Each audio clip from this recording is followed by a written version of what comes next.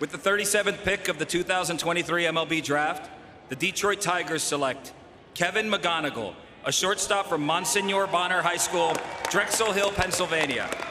The Cincinnati Reds have the next pick. Kevin McGonigle, gold winner for Team USA's 18U team, Pennsylvania's Gatorade Player of the Year. And does he ever come in with a loud bat, Carlos? Yeah, it's one of the loudest bats if you're looking at pure hit tools in the class. I mean, this is pretty awesome to see the Tigers get Max Clark with their first pick and then get Kevin McGonigle, two of the guys who you might say they're the two best pure hitters in the high school class. The power, that's a question. Is he going to stay at shortstop? That's a question. I think it's middle infield actions, but there's no question at all about the bat. This guy performed at every event he was at. It's a great, clean, quick turn at the plate, great approach. He's aggressive when he needs to be, and he lays off pitches that he shouldn't be swinging at. It's just a very, very polished hitter. He's polished, but he likes to play gritty. He grew up just outside of Philadelphia, so he was hooked on everything Chase Utley was doing, really wanted to mirror him, including getting rid of the batting gloves, and it shows he doesn't even need them for this kind of power as he steps into our player spotlight. Kevin McGonigle, middle infielder.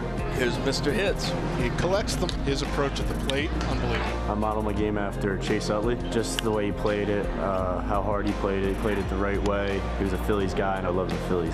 He barrels up the ball. He runs hard. He is just a professional at bats. I'm from Philadelphia, so I would have to say a Philly cheesesteak. I'm a plain guy. I just go with American cheese, and that's it.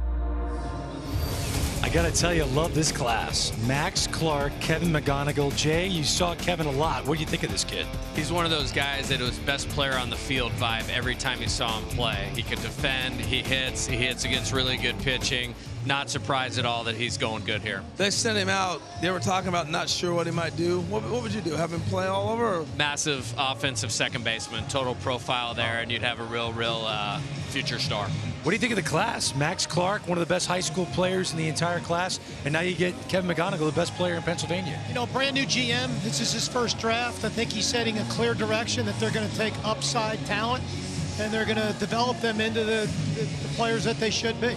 It's funny, too, because you hear all this draft gossip. We're working on our mock drafts. Oh, the Tigers want college bats. They're going college bats. And they want Max Clark at 3 with Wyatt Langford on the board. And they come back here and get Kevin McGonigle. So the whole thing, it's not demographic. It's getting talent. It doesn't matter where it comes from. You want talent. The Tigers have made that statement today.